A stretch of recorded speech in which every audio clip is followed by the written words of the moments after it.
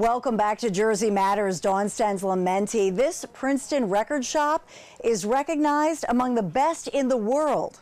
Step back in time to a music lover's paradise. Princeton Record Exchange, or PREX, in historic downtown Princeton, internationally recognized as a leading independent record store since 1980.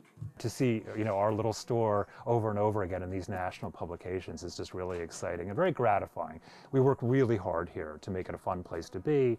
We try really hard to keep our prices low, to keep our stock changing and interesting to people. So we take a lot of pride in what we do. From 1975 disco dance hits like Van McCoy's Do the Hustle to fresh indie selections, old soul, funk, rock, and blues cuts. Some 40,000 pieces a month sold here after owner John Lambert and his staff of 20 sort, clean, and restore them to good condition. They buy and sell vinyl records, CDs, DVDs, making music and movies of all genres accessible and affordable. Some of the dollar albums are a real treasure. Oh yeah, absolutely. Bring back memories. Yeah, bring back a vision of some part of their life that they maybe haven't thought about for a long time. I think one of the nice things about our store is we don't really specialize in any one genre or any one price point. So you want to come in and dig through the dollar records, that's great. You want to spend $2,000 for that really rare jazz record, that's great too. We have something for every budget.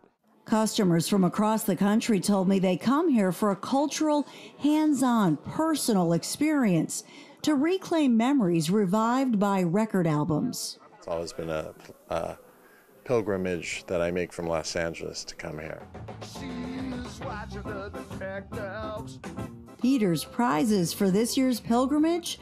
These Elvis Costello albums for about $7 each. It's not only about individual songs like it is on Spotify and other formats where you're just collecting many songs.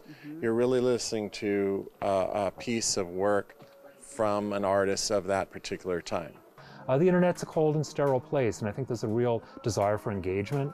And that's engagement with physical product or shopping, but also talking to people in the stores, hearing music you didn't know about, talking to the staff about what's coming out. All of that makes for the gestalt, the milieu of a record store, and kind of gives us a reason to come to a store. The reason younger generations come here? Because vinyl is cool again, and sales are skyrocketing. Just kind of appreciate what's out there. It's also there's a part of musical culture that was around when I was a little kid, which was people would go to the record shop and buy CDs, and nowadays people just all have Apple Music, and there isn't this record store culture anymore, which is so much fun. John Lambert, who started here nearly 30 years ago as a young, newly married clerk, is now preparing for International Record Store Day when limited edition titles are sold exclusively at stores like PREX. Right now, he's also ready to rock store shelves with his latest rare surprise finds, including this famous, shocking Beatles Butcher cover, quickly recalled and repasted with the trunk cover. But we'll probably be selling that for around $200, something like that. A mint copy of this, particularly mono, which are rare, can fetch upwards of $1,000. I have a Velvet Underground and Nico that was Andy Warhol designed, and that came out in 1967, which has a peelable banana on the front. Almost everyone you see, the banana's been peeled, but we have one intact, and that's a real fun thing to see. Record industry experts say for the first time since 2011, CDs and vinyl are actually outselling digital downloads, something that's certainly celebrated here. Reporting for Jersey Matters, Dawn Stensland-Mendte. Up next, Larry's commentary.